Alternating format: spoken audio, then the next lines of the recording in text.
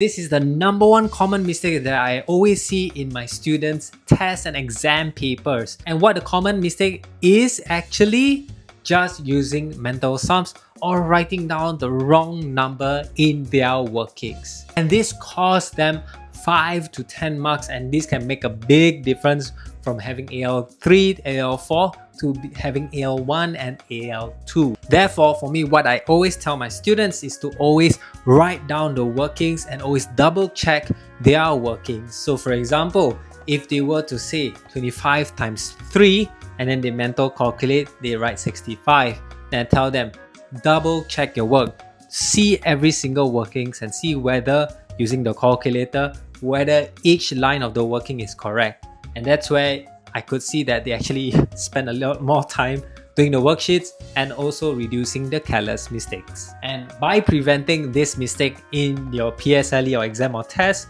this can actually help them better score in their tests and exams in the future. And therefore,